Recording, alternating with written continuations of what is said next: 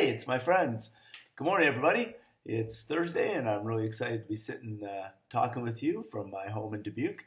I'm self-quarantined, like many of us are, trying to avoid going outside if I don't have to, or not going outside, but being around other people, going to public places, doing my part, I guess, to try and comply with what the officials are telling us about not being a part of spreading the virus so that the healthcare system is able to deal with a lot of stuff going on that's hard for us to understand. Um, Looking forward to spending these days with you, coming for a few minutes to talk about some things we can do to cope with the stress as families and as individuals, to deal with our anxiety, to deal with our fears, to deal with some of the normal emotions we can expect to experience during these times. I'm sure that your family is dealing with them much as my family is, with a conversation and times of not being sure what's going on, times of a little bit of worry, trying to find some fun in it. We're going to be talking about some hints and some tips that can help you with mental health, emotional intelligence, just kind of coping with this situation. It's really a historic and never before seen time. Even the fact that we can talk like this via internet is really something that's never been seen before in the midst of a crisis like this. It's really something brand new. So we want to find some ways that we can help each other, stay together as a community, remind ourselves that though we're not meeting together in school, we are still in this together. We want to support and encourage each other. Yesterday was a delight to start and talk about the importance of trying to focus on building stronger family relationships, challenge to both kids and adults not to drive each other nuts. Certainly at this time, it's been a few days of being out of school and dealing with ever-changing news. Probably you're driving each other nuts. And we have to be intentional about not really getting on each other's nerves, so to speak, and really working hard to build an intentional conversation and time. For the adults out there, those of you that are working and still on a work schedule where you're needing to go someplace, probably your workplace is also stressful. And so coming home, you may have even less energy than you might have had in the past. We all have to be intentional about making our homes a safe place where we're building and encouraging and nurturing each other. So I talked about doing a family journal as an example and taking a few minutes every day to document your experiences during this. It's a way to have a good conversation and encourage each other.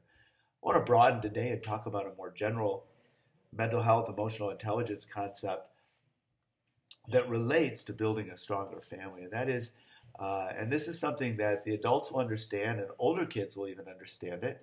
It's something to be talked about as we grow up.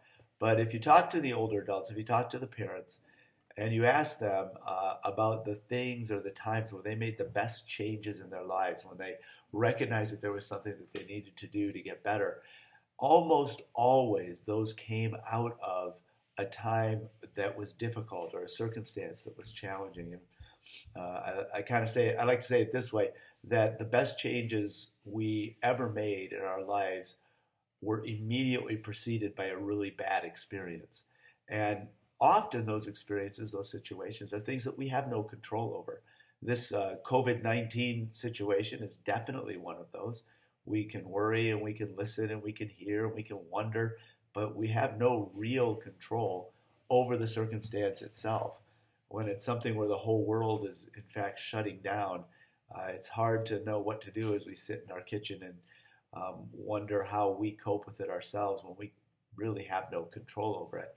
So we have to ask ourselves, in circumstances that we have no control over, our natural tendency may be to default to anxiety and even despair and hopelessness, or do we view this as an opportunity to grow stronger, to get better, to actually ask questions and develop relationships and find strategies that we'll be able to use in future situations as well?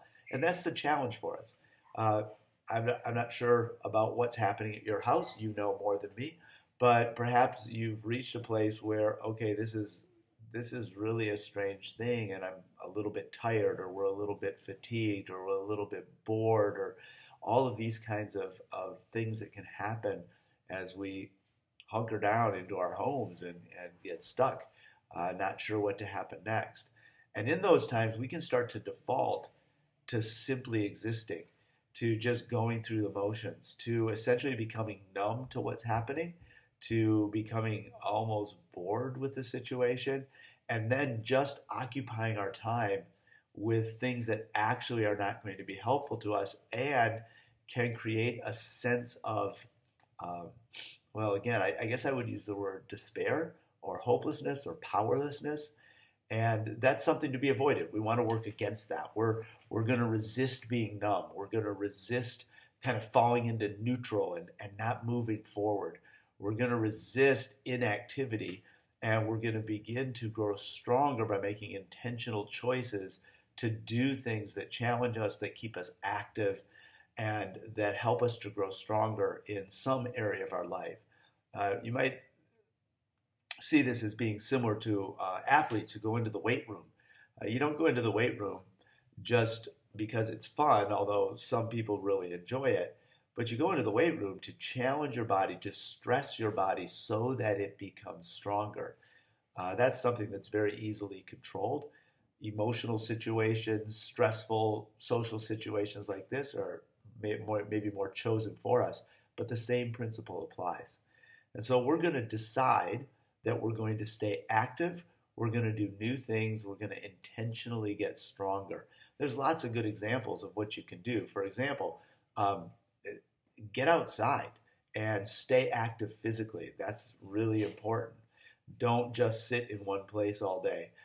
Do some things outside. The best as I understand it, nobody's getting the COVID-19 virus by taking a walk around the block or taking the dog for a walk.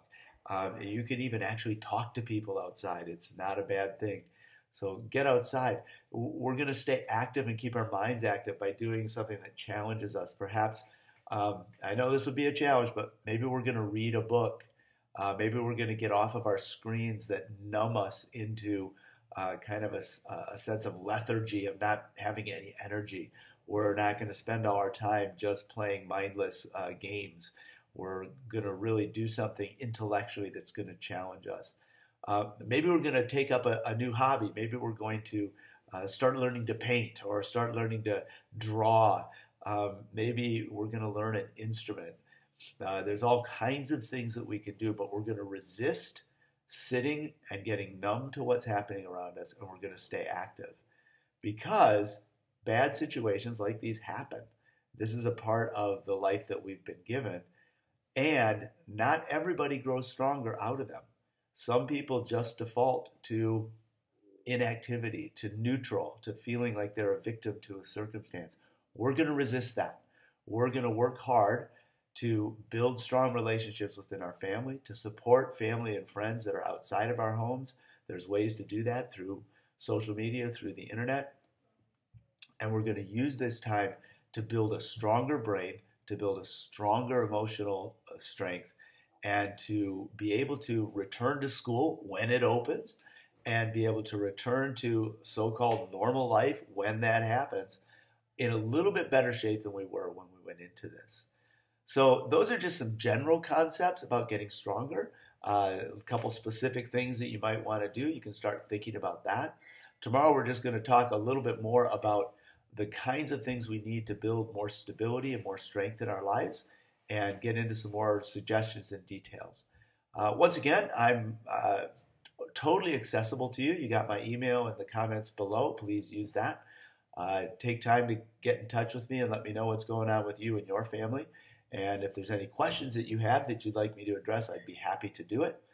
Again, we'll be talking a little bit more tomorrow about some of the normal emotions you might expect to encounter during this time, and start exploring what to do about some of those specific emotions.